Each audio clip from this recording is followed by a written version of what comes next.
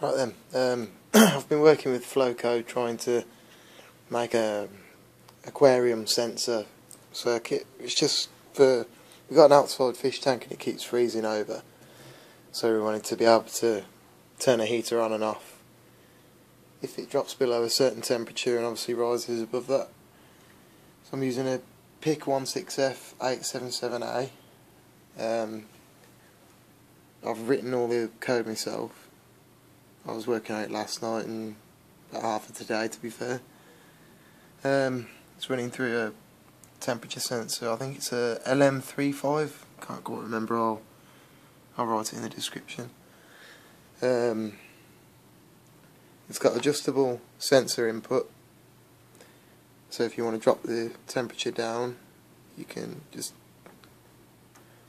give the potentiometer a twist and turns it down. If the temperature drops below a certain level, it does that.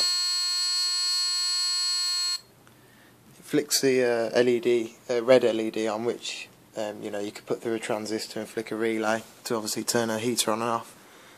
And it flashes the LCD just to give you some sort of indication of what it's doing.